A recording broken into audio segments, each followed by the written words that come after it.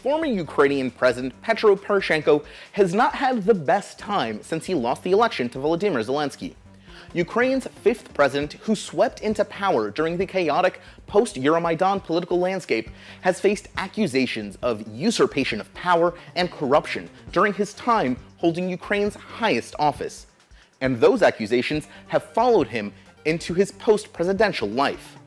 But what exactly are the charges against Poroshenko, and have any of them stuck? Let's take a look at the charges arrayed against Ukraine's chocolate oligarch, one of the country's richest men and formerly the most powerful politician in the country. After failing to secure a second term for his presidency and a sharp defeat to Zelenskyy, he won only about 25% of the vote, Poroshenko, owner of one of the largest confectionery companies in Ukraine, was almost immediately faced with legal cases. 14 or possibly more at the last count. It's worth noting that in many of these cases, Poroshenko figures only as a witness and not a suspect. In May of 2019, in fact the day after the inauguration of Volodymyr Zelenskyy, the former deputy chief of staff for the administration of fugitive President Viktor Yanukovych, Andriy, returned to Ukraine after a 5-year exile and immediately began accusing Poroshenko of enriching himself at the expense of the country and even of betraying it. While Portnov has made many accusations against Poroshenko, one charge in particular has stood out: that Poroshenko had usurped power by engineering a conflict between Ukrainian and Russian naval vessels in the Kerch Strait. The situation led to Poroshenko declaring martial law for a few months, though ultimately it was lifted with little to no impact on the election. Portnov didn't stop there, however. He also accused the former president of laundering $300 million and avoiding taxes on the sale of a factory that Poroshenko owned, which at the time was fulfilling an order for the Ukrainian armed forces.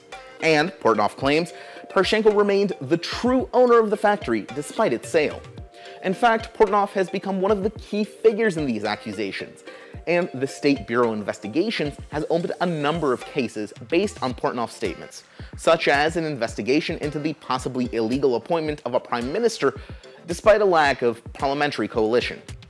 But Portnov's accusations aren't the only things haunting Poroshenko. He was accused of helping a Kyiv judge who was facing corruption charges escape justice by fleeing to Moldova, according to an interview with Anton Shevtsov, a former top police official. Shevtsov claimed that Poroshenko's bodyguards personally escorted the judge through airport security, which triggered investigation by the SBI. Poroshenko is also under investigation by the SBI for possibly pressuring the court system, such as the High Council of Jurisprudence, which deals with the hiring and firing of judges. Here, Poroshenko is suspected of installing 2 judges to Ukraine's Supreme Court without going through the proper procedures. The chocolate oligarch has also made an enemy of former finance minister and former secretary of the National Security and Defense Council of Ukraine, Oleksii. Daniluk left the Poroshenko administration after a conflict with the prime minister at the time, though he returned after Zelenskyy's election, being appointed to the NSDC. There, he accused Poroshenko of removing servers containing classified materials from a situation room, though the servers were later found. And, following investigation by journalists from Radio Free Europe, Radio Liberty, Poroshenko also stands accused of illegally crossing the border and flying to the Maldives under faked or incorrect documents. The RFERL Schemes program claims that Poroshenko and his family flew out under passports that did not feature their real names. And who can forget the leaked audio of a call between Poroshenko and probable US presidential candidate Joe Biden, at the time vice president to US President Barack Obama, which Zelenskyy has said should be thoroughly investigated. And that isn't even all of the legal cases against the former president. But among all of the open cases that feature Ukraine's fifth president, either as a suspect or as a witness, it's the latest 2 that may bring him the most consequences. The latest chapter in the Poroshenko saga starts with the SBI suspecting that Poroshenko had come into the possession of 43 paintings smuggled into the country illegally. They asked him to come in for questioning, but instead, Poroshenko arranged for a museum to display the pieces. His lawyers claimed that the subpoena issued in the case was invalid. This resulted in an absurd scene of investigators accosting the museum's director to gain entry, though Poroshenko and his entourage had already left. The museum's director claimed that the investigators lacked a warrant for the premises and refused to let them in. Ultimately, however, the paintings were confiscated. And those paintings led directly into the most serious, substantial charges the former president has been presented with so far, at least in terms of actual measures taken against him. The story goes like this. Poroshenko did ultimately visit the SBI office. Presumably, they issued him a subpoena his lawyers couldn't ignore. But once there, the story gets murkier. There are two sides to this story, the prosecutors and Poroshenko's, though only one of those is backed up by video evidence. Let's start with Poroshenko's side. He claims that when he arrived at the SBI office to provide a statement on the paintings, he was accosted by a prosecutor from the Prosecutor General's office, who refused to identify themselves and attempted to serve Poroshenko with a notice of suspicion, a document attesting that an individual is a suspect in a criminal case in Ukrainian law. In this case, Poroshenko was being suspected not of smuggling the paintings, despite the fact that they're still owned by him, he's only a witness in that case, but of exceeding his authority to issue a military official and a legal order. This, to translate into human language from legalese, is referring to the appointment of a man, Sergei Simochko, to the post of deputy head of Ukraine's Foreign Intelligence Service. And it carries a possible sentence of 10 years in prison. According to the government, that position did not exist prior to Poroshenko's appointment of the man, and thus the appointment itself was illegal. Simochko isn't exactly a sympathetic figure either. Investigative journalists from Bihus.info revealed that he owned upwards of $8 million in real estate despite no possible way to finance that, and that his close relatives had Russian passports. Those journalists also allege that Poroshenko and Simochko had an agreement regarding Simochko's subsequent firing from the FIS.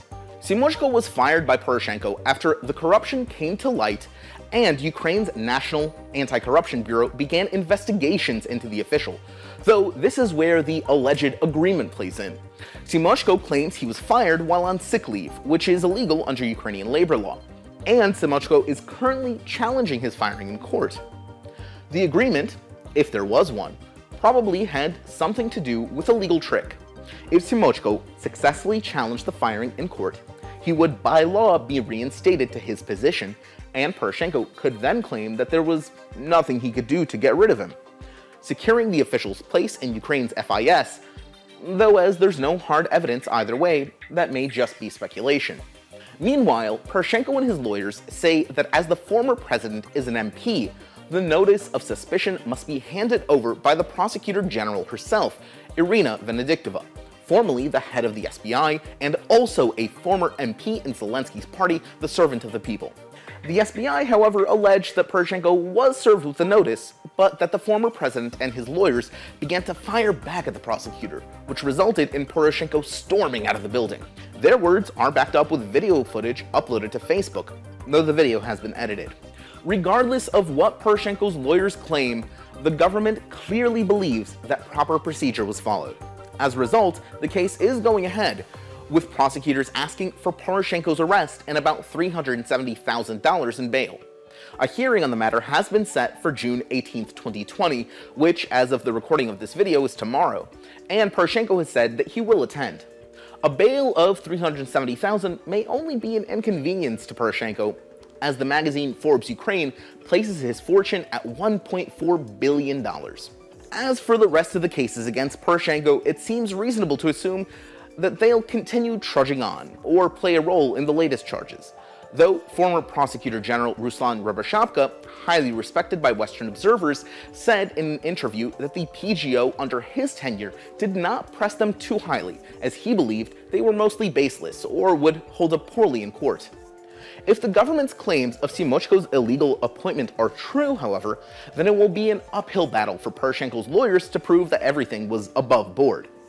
The government may have finally found charges that will stick to Ukraine's first post-Euromaidan president, but large questions remain about the independence of the Prosecutor General's office, run by a former ruling party MP, about the validity of accusations by a former Yanukovych official, and about the political independence of Ukraine's courts themselves, something President Zelenskyy has made conflicting statements about. Western observers, including the European Union, have made it abundantly clear that they will be watching the case closely for signs of political interference, and many have already pointed out that previous charges seem quite transparently to be politically motivated. However, it's also worth noting that Ukraine's courts, notoriously corrupt, have yet to prosecute a single high-level official for corruption or malfeasance. So Poroshenko, still one of the richest men in a country where bribing judges happens unfortunately often, may believe that he ultimately has nothing to worry about. Nevertheless, the government's actions in this case will still carry a heavy impact, and ultimately paint a very clear signal of whether Ukraine is truly dedicated to the values of rule of law, or whether the current administration is going the path of previous ones and will use the law as a cudgel against its political opponents.